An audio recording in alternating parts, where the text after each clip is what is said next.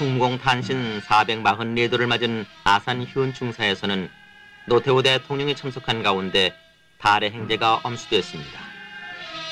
나라가 위기에 처했을 때 내 한 몸의 안일이나 부기보다는 내가 가진 모든 것, 생명까지도 바치면서 멸사봉공에 귀감이 되어온 충무공 이순신 장군.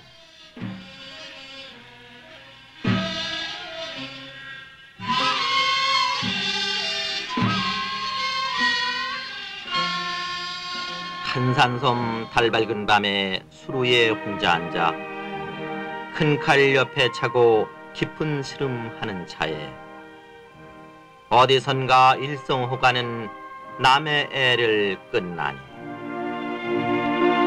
주변의 모함과 질서를 개의치 않고 두 번씩이나 대기종군을 하면서까지 나라와 교례를 위기에서 건져낸 충무공의 구국정신이야말로 갈등과 혼란이 심한 오늘 우리 시대의 값진 교훈이 아닐 수 없습니다.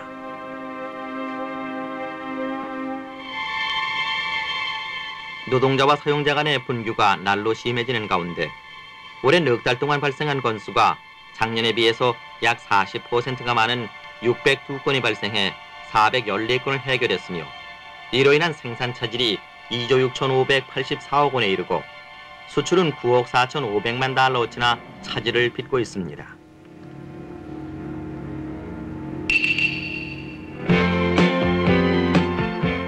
그런가 하면 경영자 총협회가 시상하는 보람의 일터상을 받은 업체가 있습니다. 의정부에 있는 나전모방은 기업주와 근로자가 서로 인간적인 신뢰를 바탕으로 한마음 한가족 정신에서 차질 없이 일을 계속하고 있습니다.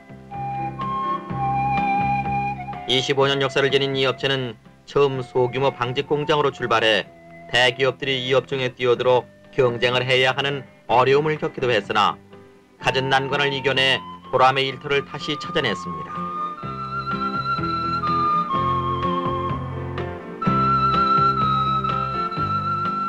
특히 1984년의 금융부도와 대홍수의 재난으로 재기하기 어려운 최악의 경영상태에까지 이르렀으나 굳건한 노사협조의 정신으로 제2의 창업을 일으켜 도약의 기반을 구축했습니다. 각 부서의 의견이 경영에 반영되도록 하고 주식 배당도 받음으로써 주인의식을 높이고 있습니다.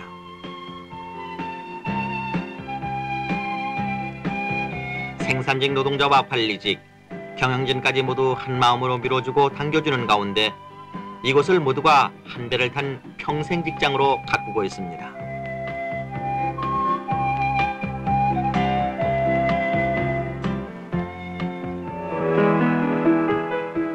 서울 강동구 천호 4동 392번지의 2호에는 8만 원짜리 단칸 월세방에서 6 식구가 옹기종기 살아가는 미담의 주인공 조동현 씨네가 살고 있습니다.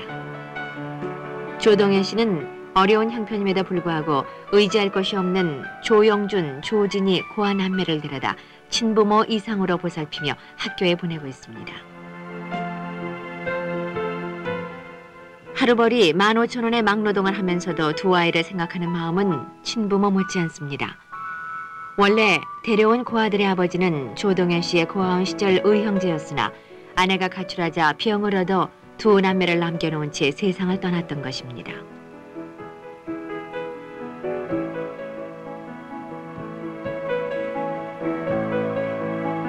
설상가상으로 동생 진이는 뇌골수염까지 앓고 있어 매달 8만 원이 넘게 드는 병원 진료비가 더욱 부담스럽습니다. 우리 이웃에게 용기를 잃지 않도록 도와주는 것이 이웃된 도리가 아닌가 생각합니다.